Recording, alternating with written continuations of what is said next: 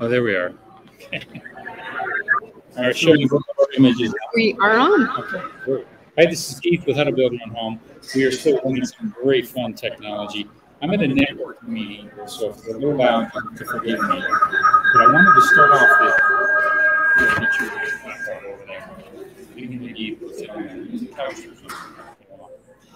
I want to start with a really interesting question, and it has to do with location.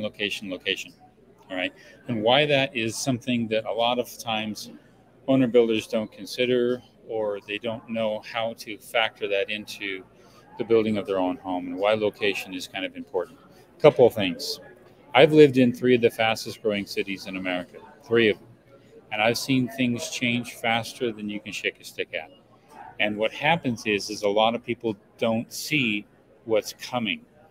And I'm not just talking about fast growing cities. I'm talking about cities and urban areas that are also collapsing before your eyes, while some are just, bustling and growing pretty quickly.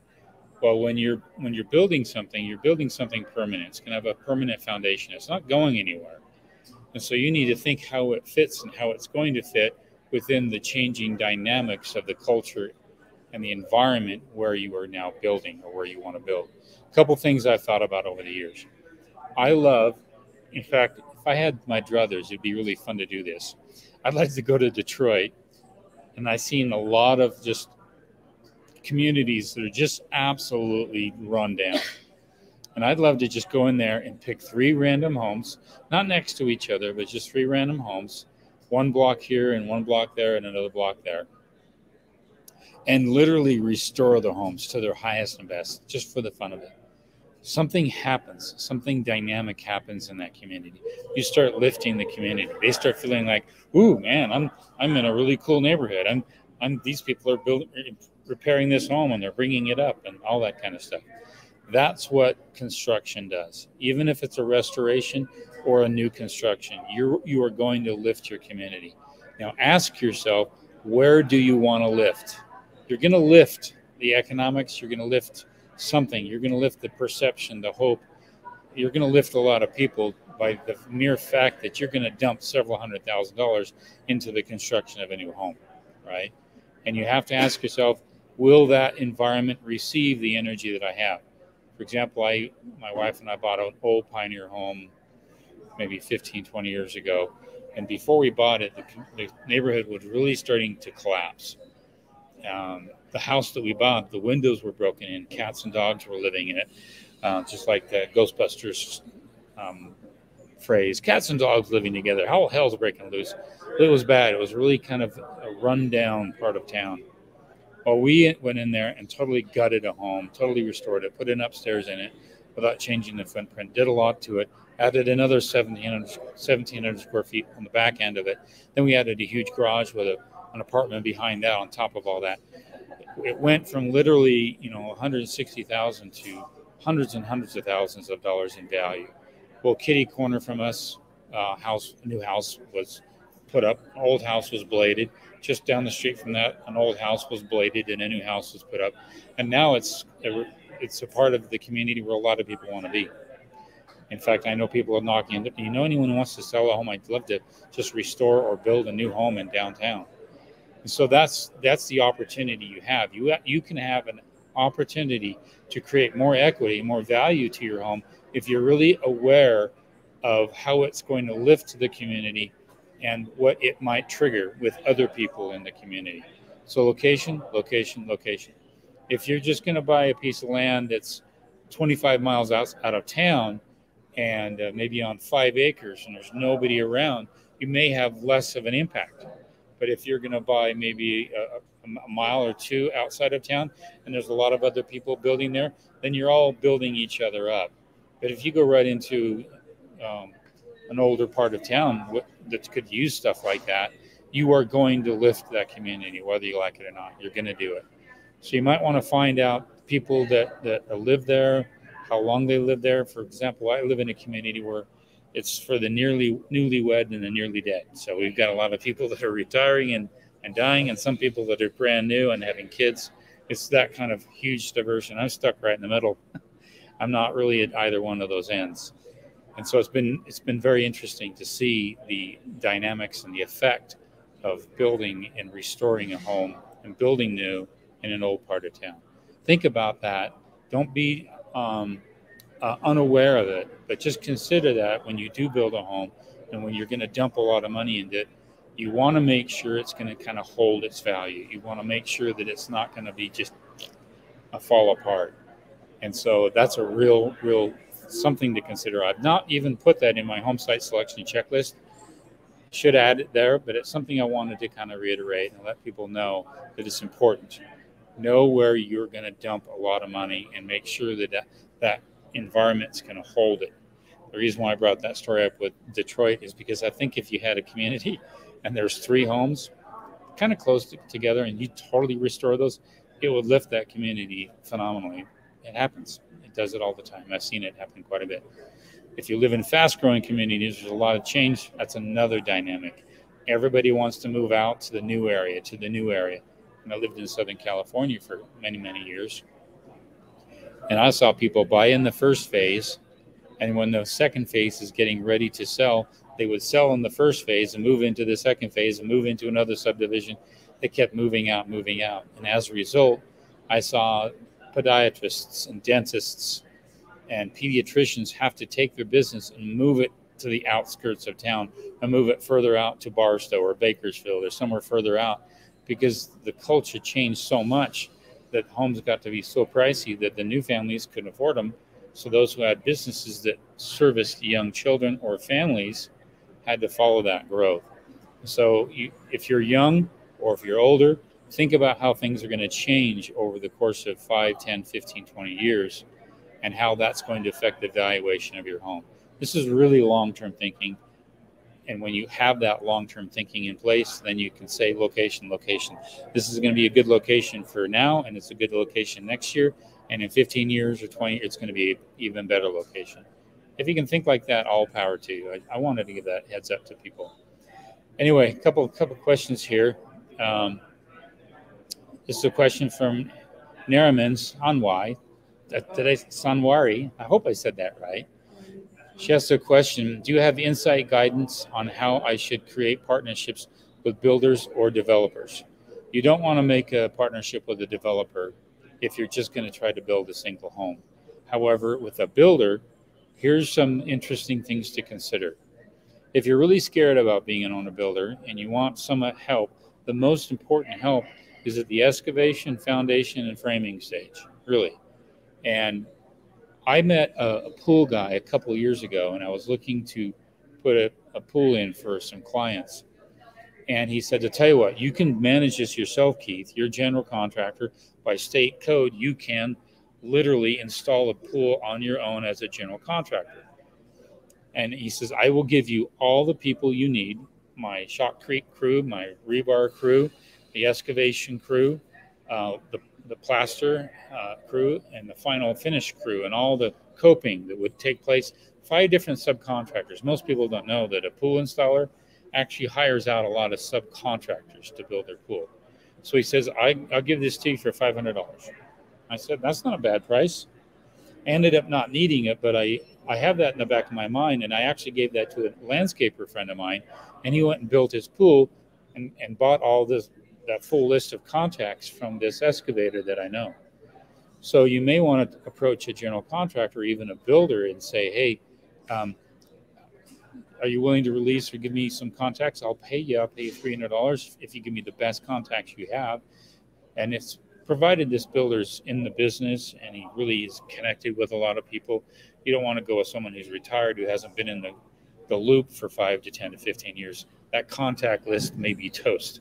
So you want a contact list of the best people they'd recommend, or even ask them, would you be interested in just mentoring me? That's what I have was a GC package. But if you can get a mentor in your area who's a general contractor, all the better. The students that I mentor do the best than when they're within my region because I give them all my contacts. I mentor students outside my area, and they don't have. I kind of have to guide them on how to find good subcontractors and how to read the estimates and bids and stuff like that. So making friends that way, networking, and again, we're at a networking meeting here, and it's not who you know, it's how you get to know who you know. And you might even want to think about if there's a builder association in your area. If there is, there's nothing stopping you from being a member of that builder association. I've never known an association to tell somebody you can't be a member. But you're about ready to dump several $100,000. Of course, it'd be an awesome thing for them to have you as a member, because now you've got painters and plumbers and all kinds of different subcontractors in that association that you can call upon and get access to.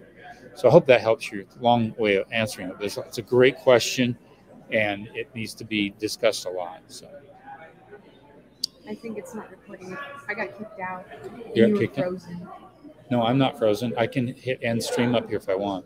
So I'm not kicked out. So I'm continuing going. So, because you see up here, I can end stream if I need to.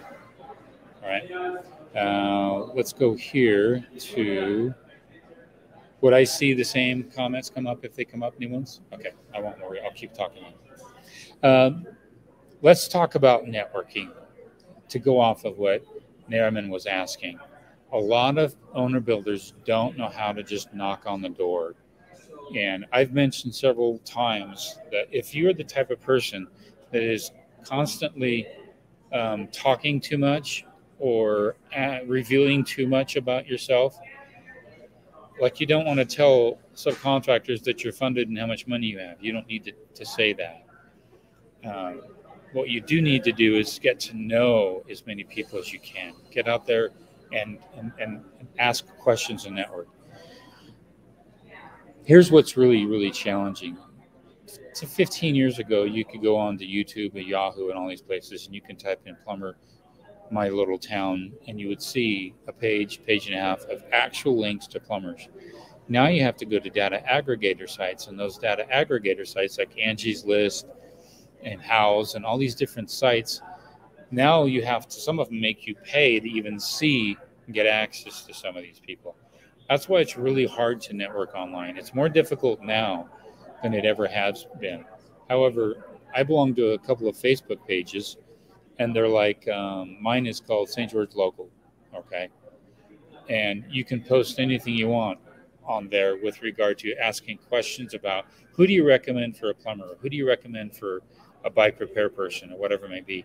And you'll get 2, 3, 4 different responses. And these are people that know people in the community that are offering their services for a fee or what have you. That's one of the best ways. That's just right off the cuff, really simple. Get out there and get me known, and then find those Facebook pages. And they're called Your Town Something Local, or even a kind of a classifieds ads. Those are also good to look at. Craigslist is another one. Not as many people get on Craigslist as much. A lot of people get on Facebook Marketplace, and they're always asking questions. So check that out. Just the more you get out and know, pretty soon you'll find out, like in my town, there's 4 different garage door installers in town. It took me about a year to figure that out, and why garage doors take so long to install, because there's only a few. But plumbers, wow, there's quite a few. And right now, plumbers are looking for work. Garage door installers, they're still behind because there's so few of them. So once you get out and find how many there are, you will quickly realize how many framers there are, how many electricians there are in your community. Sometimes you may run into 20, 30, 40, 50, or 100, whereas in other communities it may be 3, it may be 2. And if you're in a community with fewer, you're going to find them out pretty quick. And the best way, again, is just to start networking, asking questions out there. All right. Yeah, give some thumbs up on the live stream. That'd be awesome. I have another video coming out, and it's going to be coming out next Tuesday. It's with the Economic Ninja. I interviewed him in Dallas, Texas. He actually gave some really, really good advice with regard to the economy and where things are going. So please look for that. It's coming out next Tuesday. And it was a really, really great interview. So look forward to that.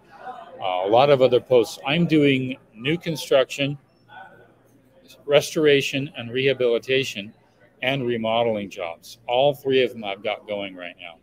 And you'll find when the economy waxes and wanes like that, there's less new construction and there's a lot of restoration and remodels. But I've got all three of them going right now. So it makes my scheduling really. I had one subcontractor message me, Keith, we really need to dial you in because your scheduling's off and we don't know how to work around that. And I go, that's because I've got all three of the different types of build jobs you could ever imagine, and major remodels. I mean, we're talking remodels that are hundreds of thousands of dollars, and then major restorations, and they're hundreds of thousands of dollars in their repair, and then new construction as well. So it really affects your schedule. So if you're doing restoration or if you're doing remodels, stuff like that, just keep in mind that it's a different scheduling. It's a different beast altogether. And the more you can talk with people to find out how long it's going to take to do something, either as a remodel, because you're going to gut demo first before you can actually see what's going on behind the scenes. That's a different beast than it is new construction. New construction is much easier to schedule than restorations or remodels. And I've got all three of those going right now. And so watch for the videos to come. A lot of new posts on a major Pioneer home that I had delivered to my home today. Major 20-ton jacks, 4 of them. So we have jacks that are going to lift 80 tons into the air, reset the entire Pioneer home on a new stem wall, and then start reframing it and fixing it from there. So that's not been an easy one to schedule. It's been really challenging to do that. Market update. I'm going to do a little information on market update. And that's going to be on that video. This is what Alex is asking regarding the interview I had with the Economic Ninja. He says to watch the bond market, and I actually really believe that what Travis is saying on the Economic Ninja.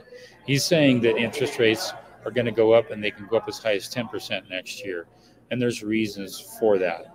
That's why I say to follow his channel. We're really tagging each other quite well.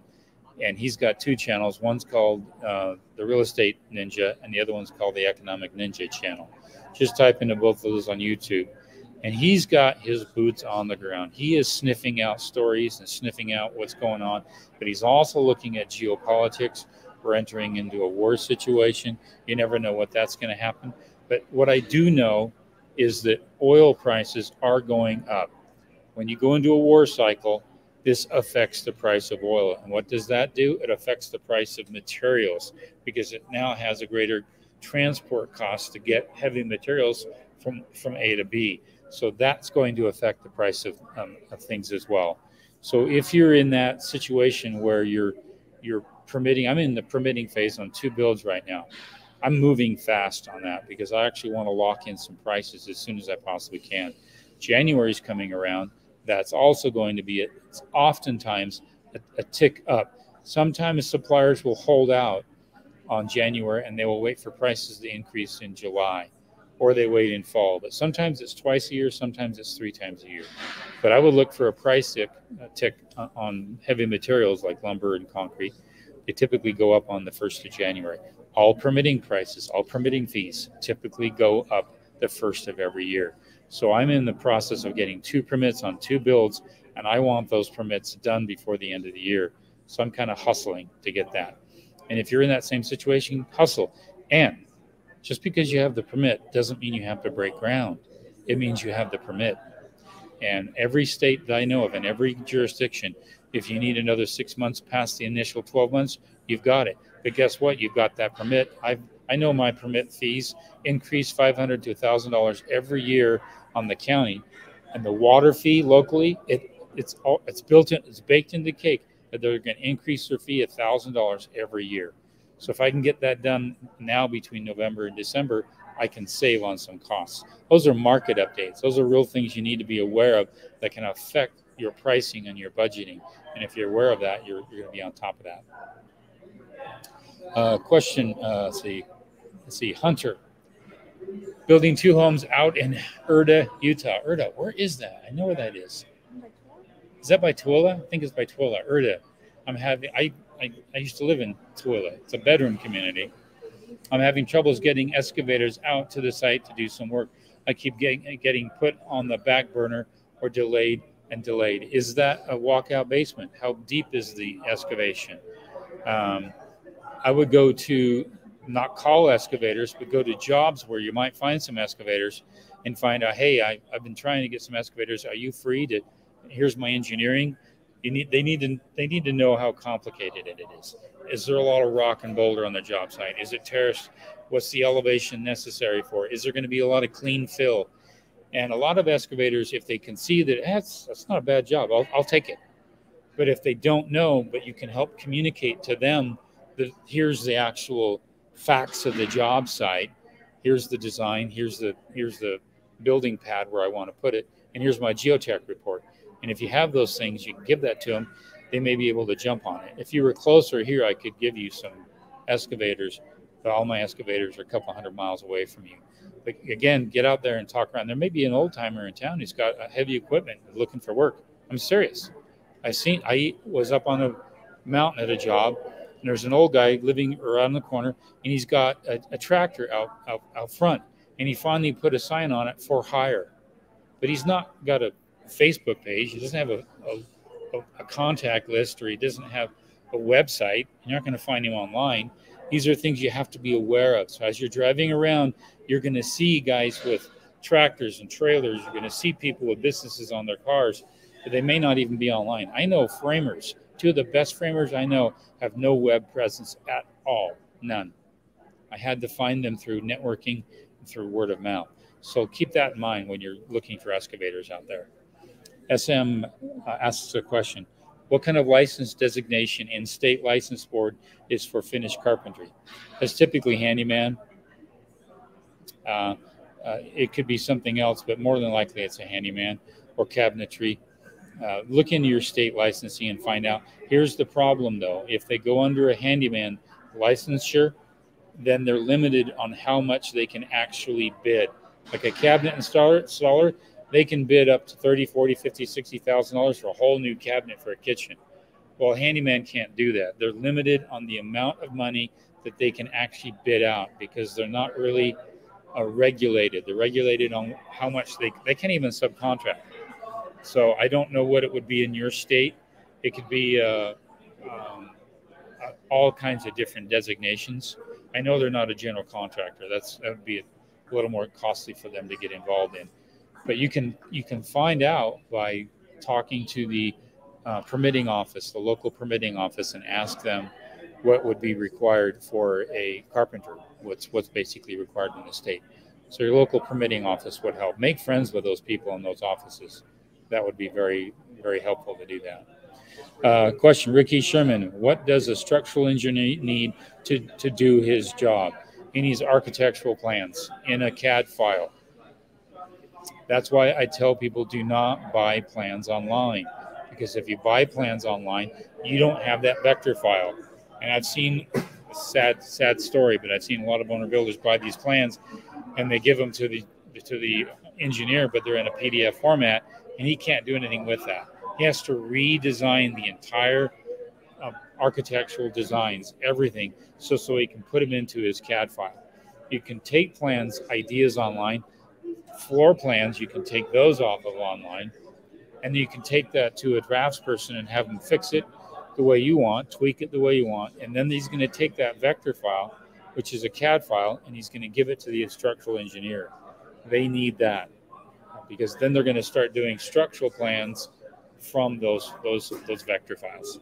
So, as a side note to that, because you really started getting me thinking about, I had a student email me today or 2 days ago, and they were stressed because their MEP engineer was not getting things done, and it was just waiting. They've given this MEP engineer thousands and thousands of dollars. I'm going to tell you something. You do not need an MEP engineer. That stands for mechanical, electrical, and plumbing. All that is designed ad hoc on site during the course of construction for residential.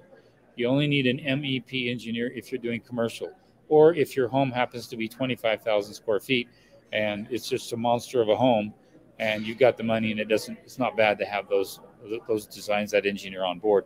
However, I've never seen an MEP engineer really be worth their weight in anything because it's costly.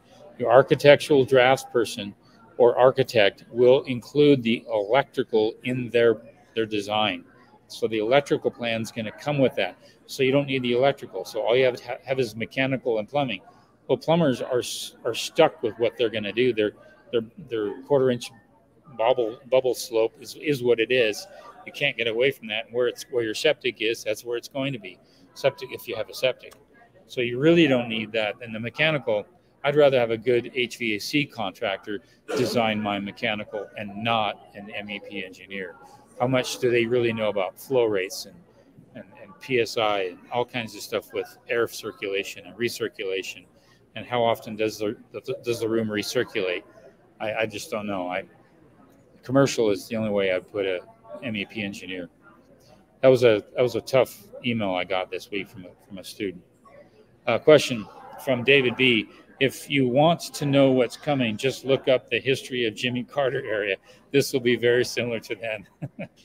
I wouldn't doubt it. He was stuck with an Iran issue, a Middle East issue when he was president as well. So who knows?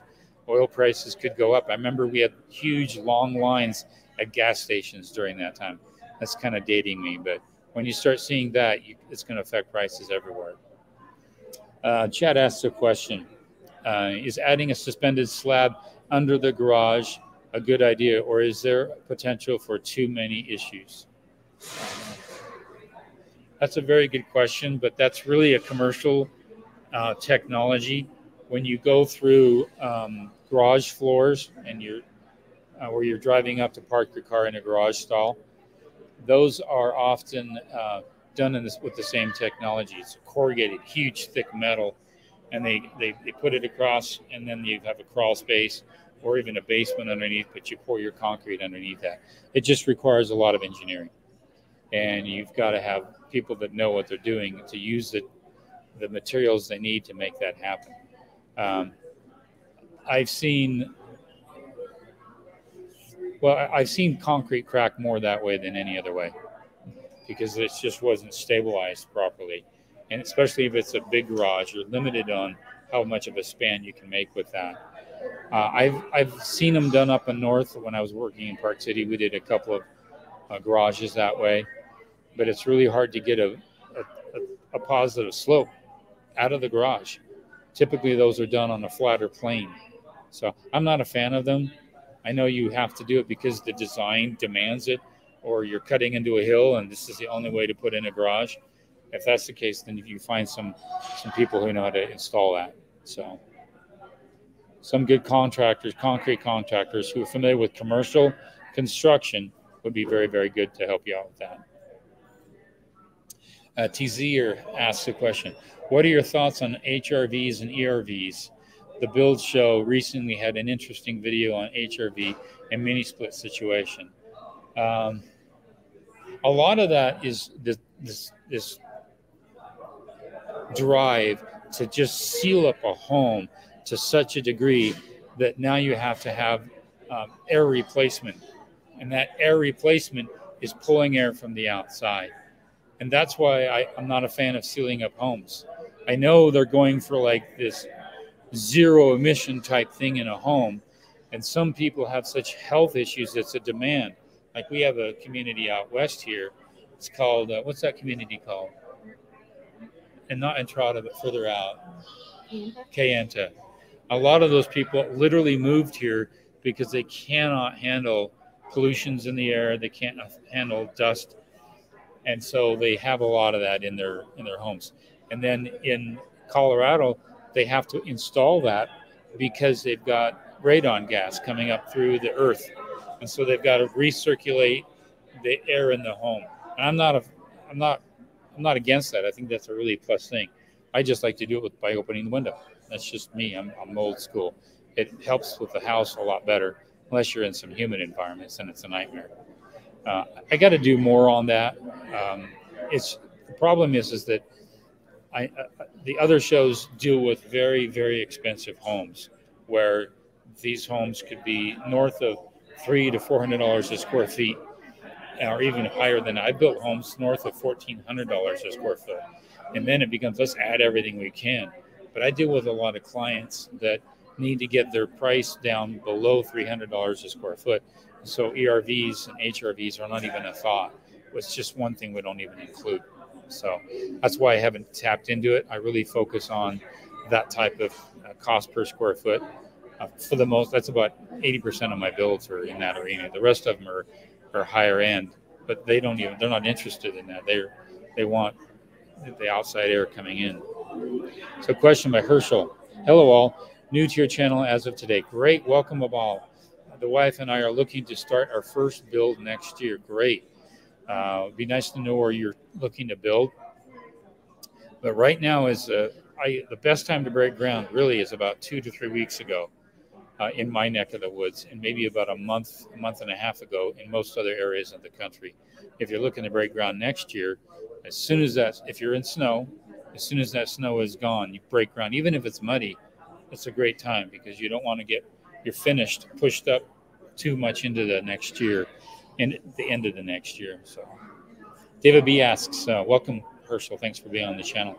David asks, I've seen excavator videos where they cleared a building area of trees, digging up the roots, then digging a pit outside the building area, burning their roots and covering up the ashes. A bad idea? Yeah. You do not want any organic matter inside or near where the pad of the building is going to go. A lot of the best geotechs I've ever spoken to said nothing bigger than the pinky of your finger. But I've seen some that don't even want to see like hair follicle size organic matter. I've got a job up north, and I was there with the geotech when we did some test pits. We went down 3 feet, and he says, Keith, I'm still seeing capillaries. Capillaries are roots that reached down, and then during a dry season, the roots died, but they left that organic matter down there. And it was filled with capillaries. And he says, Keith, we're going to have to call for a 5-foot overact because we had to get down that deep below all the root structure and then recompact it with water for a 95% compaction test. Well, if you have ash in there or any kind of organic matter, you may be able to compact it, but as that starts to decay more and more over time, it's going to eventually want to compact some more, but that's after the house is built, and then you're going to have cracking in your foundation and concrete. This is how important proper excavation and following the geotech report. Those guys have to be eye to eye on everything. And when you dig down, you're going to see, you can dig down 2 feet and there's no organic matter there at all. You could down 5 feet and you're going to see all kinds of organic matter. It depends on how loose that soil was for millennia or even decades. And if it was very loose and it had a lot of moisture, you're going to find all, like you people that build out east with all your oak trees, those oak trees have a taproot. They want to go straight down. And you have to dig. It can be a real nightmare. Versus if you're going to build on a parcel with just aspen trees. Aspen trees are roots that are just very shallow and they're really on the surface. You go down 2 feet and you're not going to find any more roots. They're really on the surface, kind of like a rainforest. A lot of those trees are really on the surface area. They're not really digging down. So knowing your geology, knowing the organic matter down below, these are really important things. And don't put them off. Pennsylvania. Yeah, you got a lot of organic matter out that way. A lot of green growth out there in Pennsylvania. I've done some videos. I did a video, I think about a month or two ago. Actually, no, it hasn't even been published. I did this and it's been recorded. It's in post-production right now. And the biggest areas you can save happens to be the general contractor fee, if you can avoid a general contractor, and the excavation costs. All right. Right away on just about any home that's close to $350,000 or $400,000, right away you can save the bare minimum $75,000, if not more, depending upon what the geology is like. Those are your biggest costs. Right there, those are the 2 biggest costs on building a home, combined, when you combine them. I've seen excavation that's hundreds of thousands of dollars, and some that's come in at $20,000 or $30,000. But if you got big excavation costs, I'd make friends with somebody who knows how to drive that equipment. And even if you rented it, you'd be better off. Or buy it and then sell it when you're done. Or buy it, learn how to operate it over a weekend. It's just like, art, or what do you call those? Video games. You're learning how to use stuff. And you get on, it's like a car. You picked up a car pretty quick on a weekend. You pick up that heavy equipment on a good long Saturday, and pretty soon you're moving dirt. You're digging. You just have to know what to do. And a geology report can actually help you with that. They'll tell you how much they need to dig down and what you need to do with the soil, and if you need to do 1 foot lift or 2 foot lifts or 6-inch lifts or whatever you need to do. But that to me is, I don't like finished carpentry. Some builders love it. They just love the detail. I love the big stuff. I love the things that I can save the biggest amount of money. And that's the general contractor fee. And of course, this excavation. And I got off the roof. I got off of doing a lot of stuff inside the homes, got off of framing, got away from that. Now I just do excavation on jobs. All right. I even haul off trash. And I save quite a bit of money on hauling off trash.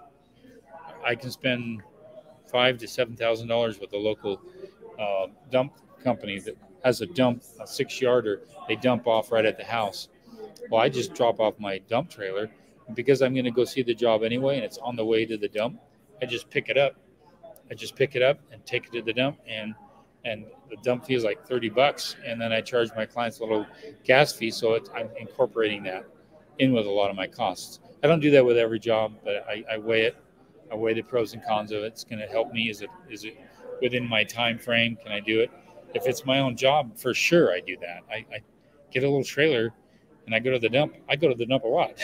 I go to the dump probably 3 to 4 times a week, trying to save some costs.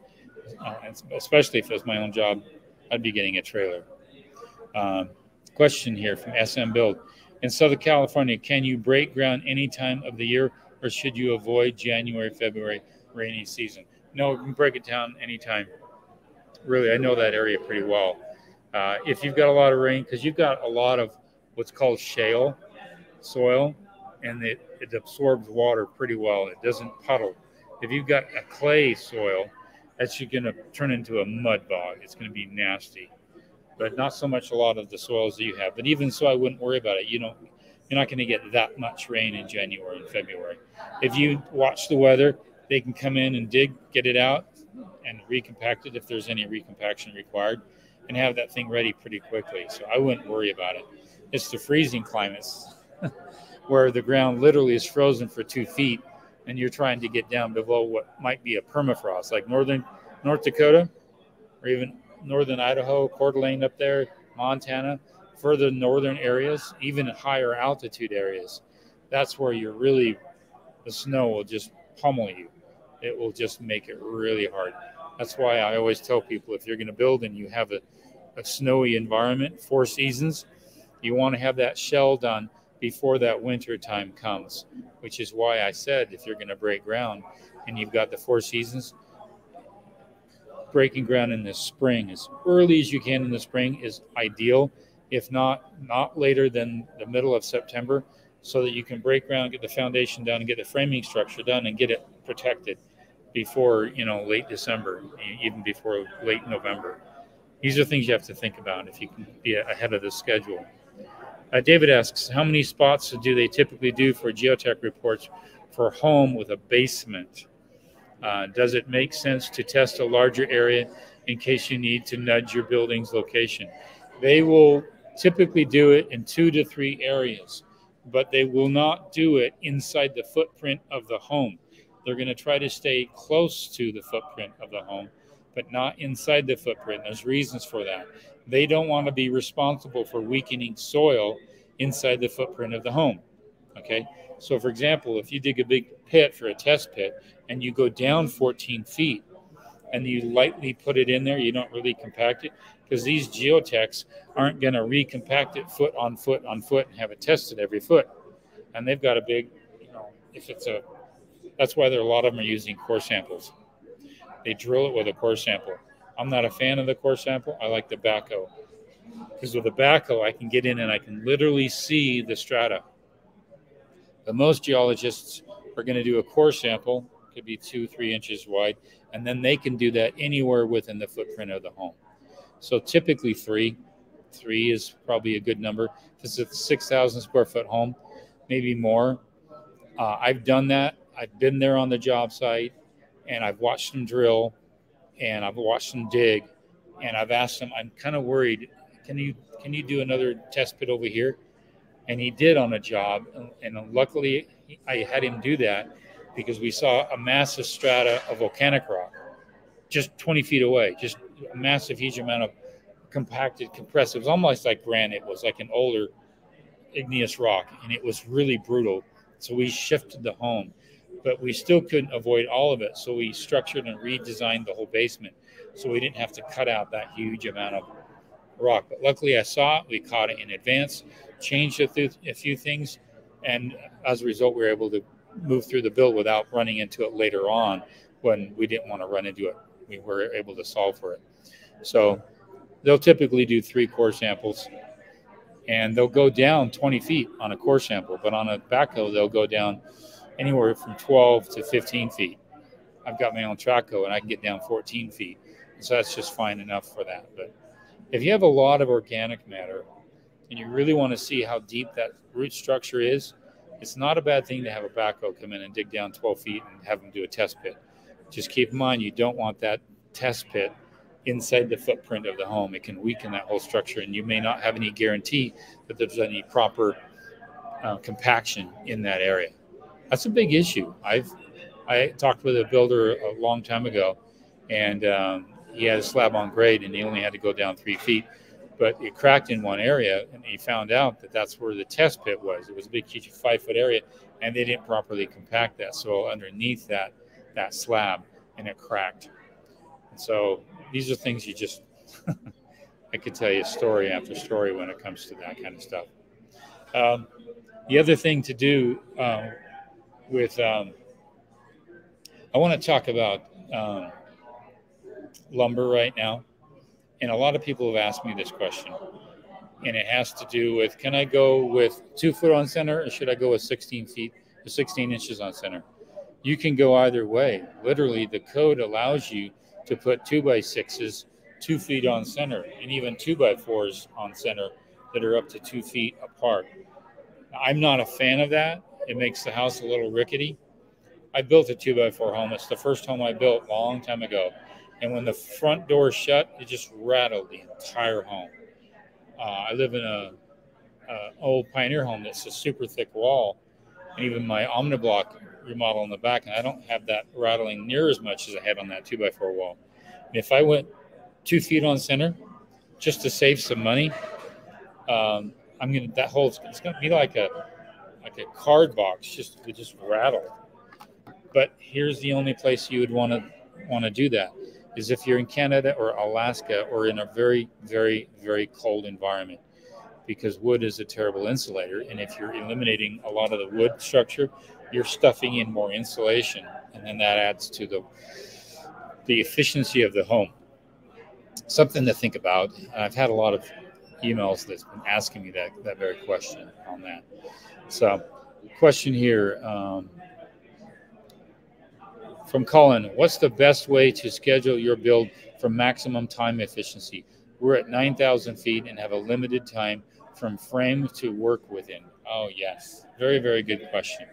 I've been knocking on the door to build homes in a ski resort area that's going in, and they're going to be at 10,500 feet, 1,500 feet higher than you.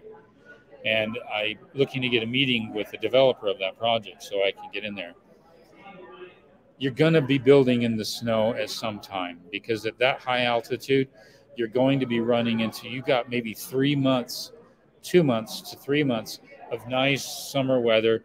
Then it's going to start getting cold, and that cold is going to affect your ability to paint, concrete, all the stuff that requires water to apply or mix or do whatever it is. So in that environment, there's 2 ways to do this. you either break ground as early in the spring as you can, and you have to do it when there's mud there. You can't wait for everything to dry, because if you do, you're going to wait for another 3 weeks until things kind of get dry, and then you're going to deal with rain and whatnot. No matter which way you look at it, you're going to deal with rain, and you're going to deal with some possible additional snow. The earlier you can break ground, the better. And then, or if that is too bothersome and you don't want to deal with mud in early spring, what you can do is you can break ground in the fall, like late July, early middle of August, even as late as mid-September. If you can get that, if the dirt work, a lot of the dirt work is done, you can do your foundation work, get that done in, say, August, get your framing done in September, and then November or October comes around, you get the frame all up in a whole month if you can, get it shelled and protected and papered and dried in on the roof. Then you're looking at, during the winter, it's sealed up, so mechanical guys can come in, your plumbing, your electrical, your HVAC guys can come in. And when they're all done, guess what? You can put insulation in, have it inspected. You can do a lot of things protected from the elements. It's all a matter of that 3-month window that you have to get excavation, concrete, and framing done. Those are your 3 big ones. And if you can do it early in the spring, great. That means that you're going to have some time in the late fall, even November, where you can actually start getting finished work. Here's something to think about. Painters cannot install or paint if it's too cold. They need heat. But if you can do it, and if you can get to that painting time in, say, September or even July, then you're not going to have that expensive cost of heating the whole home during that time. Same thing with concrete. And here's something else to think about.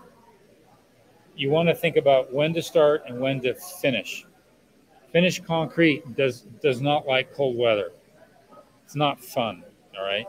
And they have to put accelerator into the concrete just so it starts to set up fast enough. And it's the same thing with paint.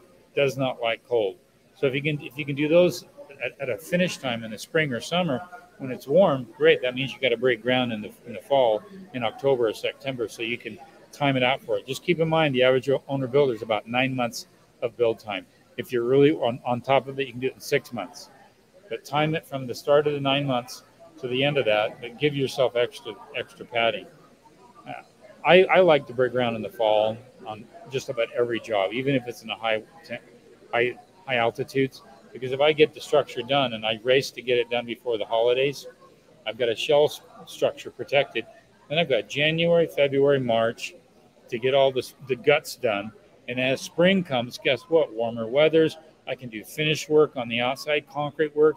I can do painting inside and outside without any inclement weather holding that back. I can do drywall, tape, and texture, again, without really cold weather making that a nightmare.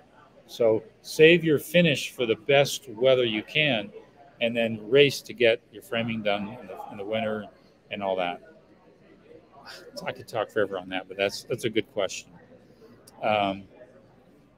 Let's see here. We got